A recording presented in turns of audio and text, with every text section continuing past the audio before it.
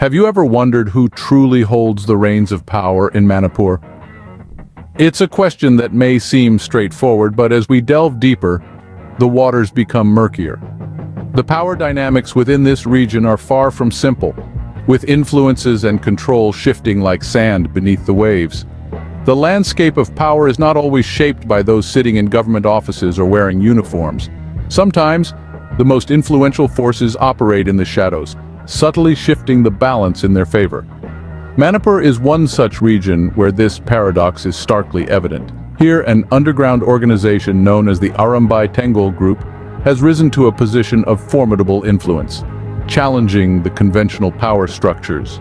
They've managed to seize control in ways that might seem unimaginable, overpowering police stations, looting thousands of guns, controlling commerce, and even coercing other militant groups into submission. Their rise has not been quiet, nor has it been without consequence.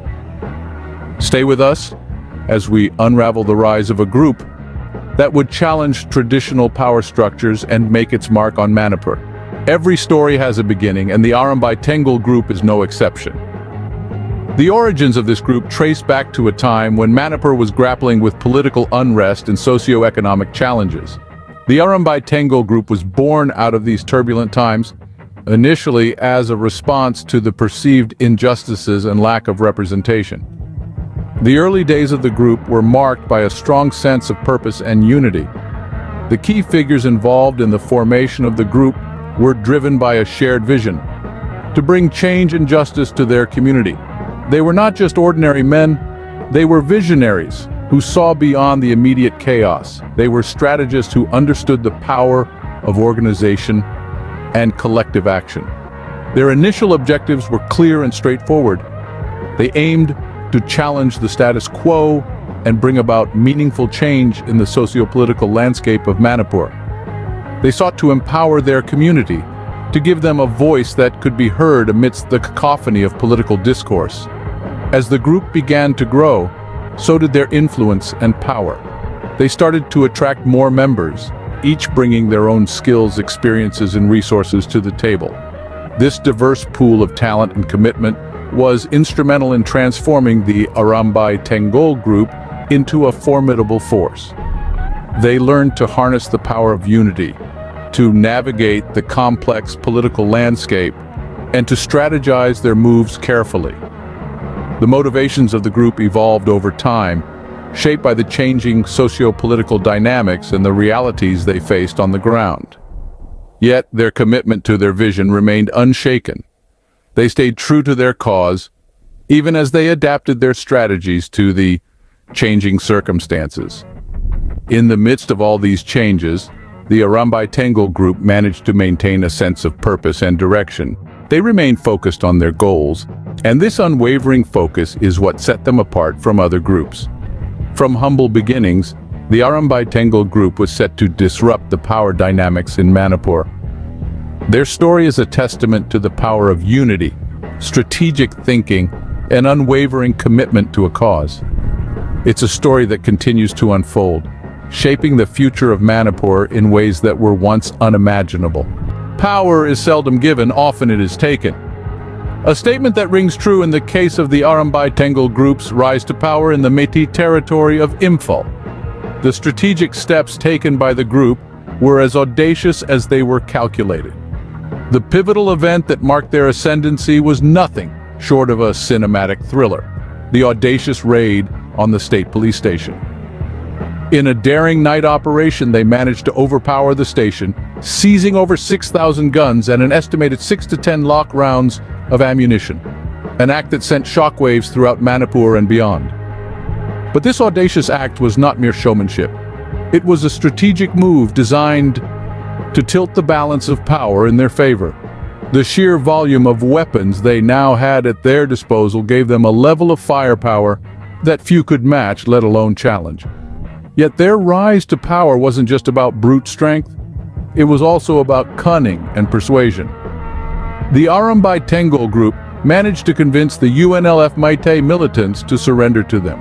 In a twist of fate, the once feared UNLF now found themselves working according to the plans of the Arambay Group. The fear of Arumbai was so palpable that they were essentially forced to fall in line. Now the chief of the Arumbai Tengol group is among the most powerful individuals in Imphal. The group's influence extends beyond the realms of politics and security. They have control over shops, institutions, and even dictate the daily lives of the common people. Demanding hefty sums of money, they have created a climate of fear and respect.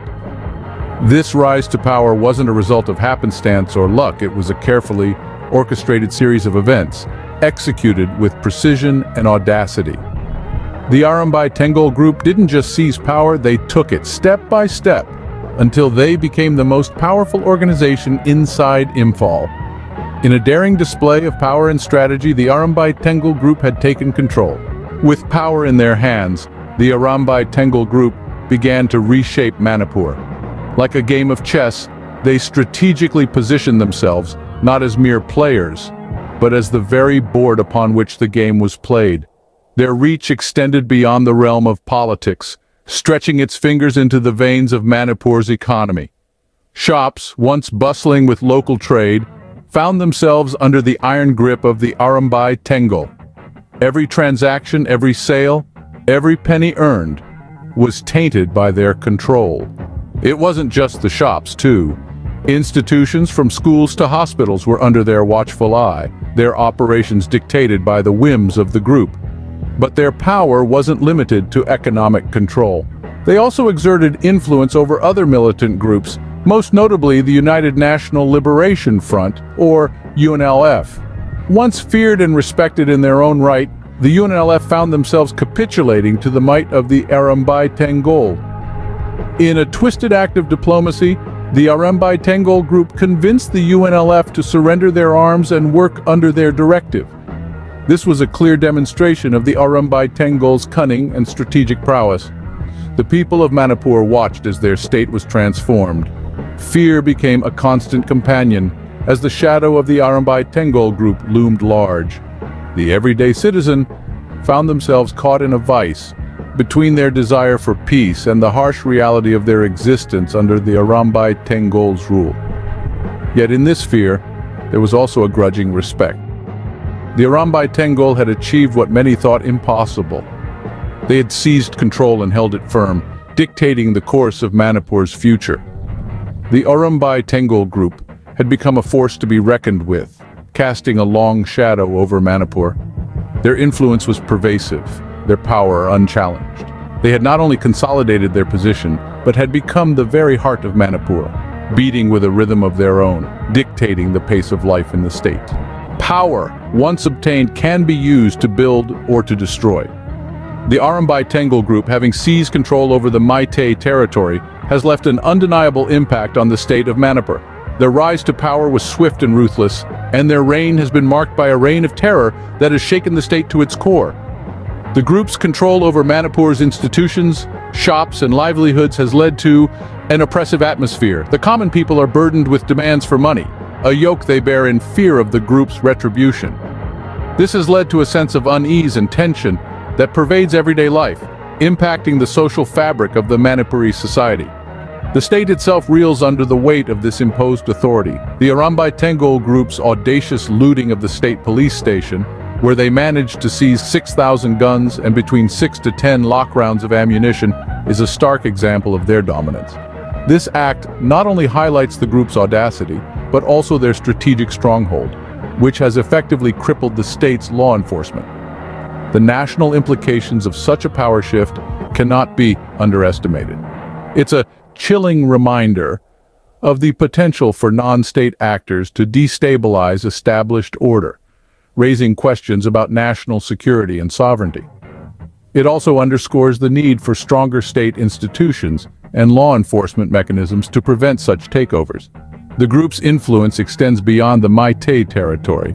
Even the UNLF Meitei militants, once a formidable force, surrendered to them. This surrender signifies a shift in the power dynamics, further consolidating the Arumbai Tengol group's control. Reflecting on the future, the group's rise to power suggests a potential blueprint for other such groups. It poses a challenge to the state and the country to prevent such power usurpations and ensure the safety and well-being of their citizens. The Arambai Tenggol group, a testament to the shifting sands of power, has undeniably left an indelible mark on the heart of Manipur. Their reign serves as a potent reminder of the power dynamics at play, and the impact such shifts can have on the people, the state, and the country.